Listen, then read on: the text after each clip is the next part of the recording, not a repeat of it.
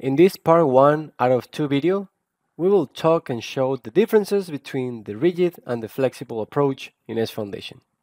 In this presentation, we will go over a short example of a spread footing with a thin white slab. But first, let's see the contents of these 2-part videos. In part 1, we will show the differences between these two approaches, rigid and flexible, and we will see the example I just mentioned, spread footing with thin white slab. For part 2, we'll take a look at a second example, an isolated footing with smaller, thicker pad, plus a large lateral load, by using the rigid and flexible approach. And example number 3 will be a pretty similar example with a slight large lateral load, just using the flexible approach. And what are the differences? For the rigid approach, this is only applicable to isolated footings. The method assumes that the pad is entirely rigid, which makes it easier to compare to hand calculations. On the other hand, for the flexible approach, this can be applicable to any type of foundation. The method uses the underlying finite element model, and the pad flexibility is based on the thickness and material properties which are assigned to the pad. This, of course, is a more accurate approach, but it requires more computational time. Now let's take a look at the first example. We have a pad of 5 meters by 5 meters and thickness of 0.3 meters. Pedestal is half meter, and 1 meter high. And we have a compressive force in the z direction of 1000 kilonewtons. Some assumptions we have for this example. We are ignoring the self-weight of the concrete and soil. And since this geometry was chosen specifically to illustrate these concepts, meaning that it's not representative of an actual foundation design, for this reason we are not concerned about the reinforcement checks, and we will ignore the rebar. Now let's jump into S foundation. And here is S foundation. For this example, I'm going to use the Canadian concrete code and keep the default parameters. I'm going to run every code check for the rigid and flexible approach, and I can start defining my isolated footing. So I went ahead and already defined the dimensions for pad and the pedestal, and I just need to click here at some point on my grid just to place my foundation.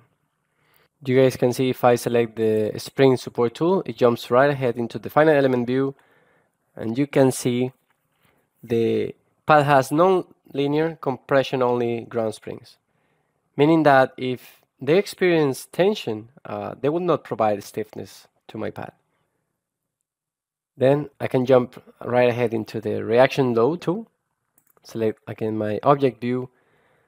I have created one compressive load, so I'm just going to assign it 1000 kilonewtons compressive, just at the tip of my pedestal. Just to let you guys know, if I see the finite element analysis, I'm running a nonlinear static analysis for this example. And I'm ready to go to run, analyze, and code check this model.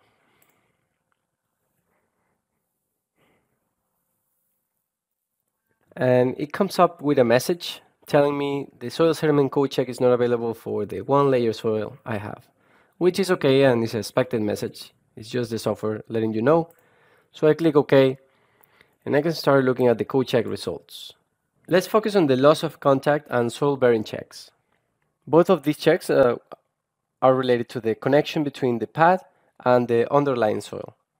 If I expand this window, you guys can see that the loss of contact check has a capacity of 0.001. The capacity is user defined, and this represents a ratio of the pad area that is allowed to have zero pressure, which indicates an uplift.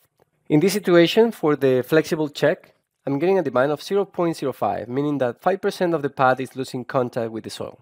And compared to the rigid approach, we can see that we're getting a zero demand. Now let's take a look at the soil bearing pressure check. We can see the flexible right here.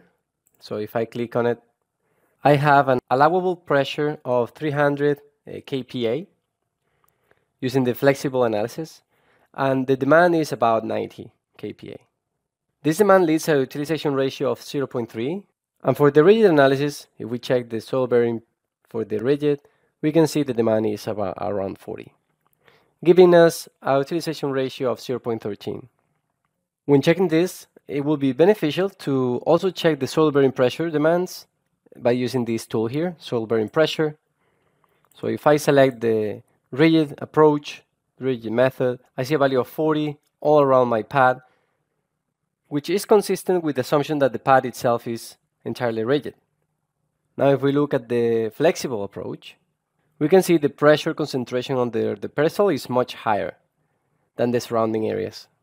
Even though the area under the pedestal can still be considered rigid, the remainder of the pad remains flexible. And remember that this thickness is about 300 millimeters. Since we are only applying a single axial load in the pedestal and ignoring the self-weight of the soil and self-weight, the response of the edges tends to be to uplift. As you guys can see here, is close to 0. With this said, the right combination of pad flexibility and high loading can cause the rigid and flexible analysis results to diverge from one to another. In this scenario, the rigid approach assumptions may not be valid, and the flexible approach should be the preferred option. It is worth mentioning that this example can be also found in S Foundation's help system. If you go to the help menu, you select online tutorials and videos, and you will be able to see the rigid versus flexible analysis method. Thank you for watching, and please keep an eye for the second part video.